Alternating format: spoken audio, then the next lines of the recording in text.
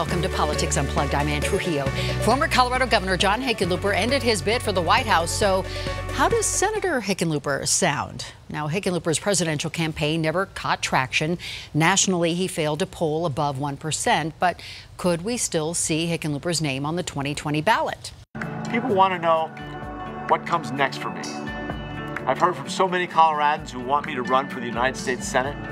They remind me how much is at stake for our country and our state. I intend to give that some serious thought.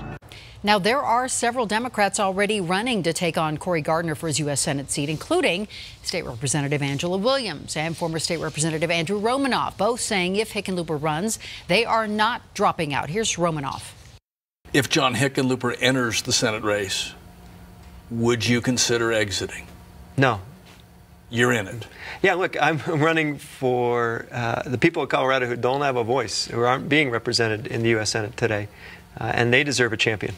And Angela Williams said Hickenlooper will have some explaining to do to Colorado voters, and that if he runs, it won't be a coronation. Well, Morgan Carroll is the chair of the Democratic Party and joins us now, also a former state lawmaker. Almost a dozen people want this job, Democrats. Why? Oh, so many reasons. The amount of energy to take out Cory Gardner from the Senate seat is so strong. People are really, really motivated. We're saying this both on the grassroots and in terms of just a pent-up appetite for people who are ready to run against Cory Gardner and take him on. Part of that's because he promised and pretended to be somebody he wasn't in 2014. Part of it's the actual record he's been trying to run from since he's really been in there. And overall, more people are seeing the consequences of why it matters, either to a trail of dead bills under Mitch McConnell's leadership. There's no path to the majority for the federal U.S. Senate that doesn't go through flipping Colorado seats. So what we're seeing is an enthusiastic crowd, really any one of which would be in a really strong position to take off Cory Gardner. Because it's not just Colorado saying, the Colorado Democratic Party saying he is vulnerable, but it really is on a national level that people are looking at this seat. A lot of hands are in this race, or will be in this race. Right. The country, the Constitution, the courts, the cabinet members, every policy issue people cares about are going to be looking at Cory Gardner, but especially those of us locally. We remember when he promised to be an independent voice for us in Colorado. And what we've seen instead is a long track record of pandering to wealthy special interests, taking a lot of money from the insurance industry, the pharmaceutical industry, the gun lobby, and the trail of dead inaction on bills really speaks for itself. This state is innovative, it's industrious, it's problem solving, and simply doing the rubber stamp for Donald Trump, it's not going to cut it. Colorado also has this independent streak that you never really know where Colorado voters are going to end up, and we seem to like having one Democrat, one Republican in the U.S. Senate. No? I think we like people who think independently regardless of labels. And what that means is if you're in touch with Colorado voters, if you're paying attention to things like the high cost of housing, if you're paying attention to things like the high cost of health care, if you're in touch with the real world in Colorado and willing to think for yourself and actually come up with something that delivers results, you're going to do well. But when you pretend that you're this independent voice and then you go on and vote with Donald Trump over 90% of the time, this state hates Trump. That is not the bargain that people signed up for. So I think there's going to be a lot of voters who feel like there were promises made that were broken, and we're ready for an upgrade. Yeah, well, the state didn't go with Trump, but there are plenty of Trump supporters in Colorado. We should say that.